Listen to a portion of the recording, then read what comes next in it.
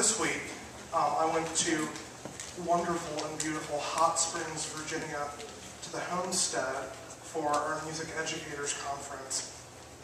And I was a presenter this year, and it was a really exciting time. And so I got there on Wednesday night, and I stayed in a pretty wonderful room.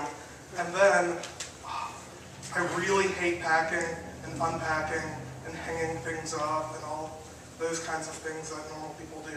So I had to unpack everything on Wednesday night, and I stayed in this room, and I went down to the desk because I had to make 2 separate reservations. And I said, you know, I'm here for the rest of the week.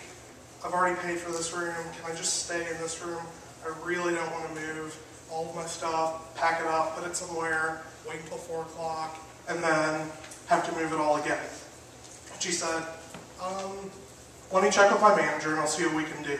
So I wait around, I go to breakfast, I come back, and she says, I think I have something better for you.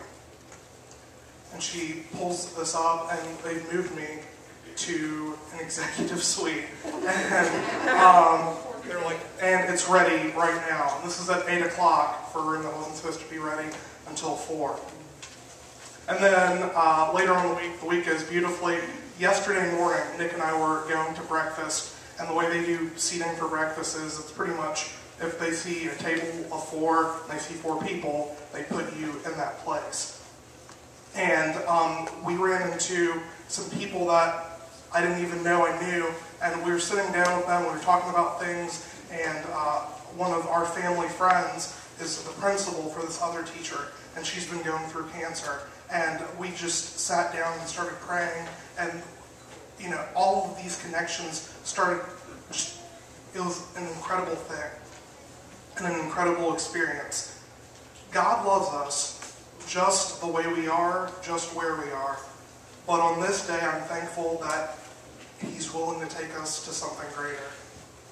He's willing to take us to things we don't deserve, to places we don't deserve to go. He's doing so much more.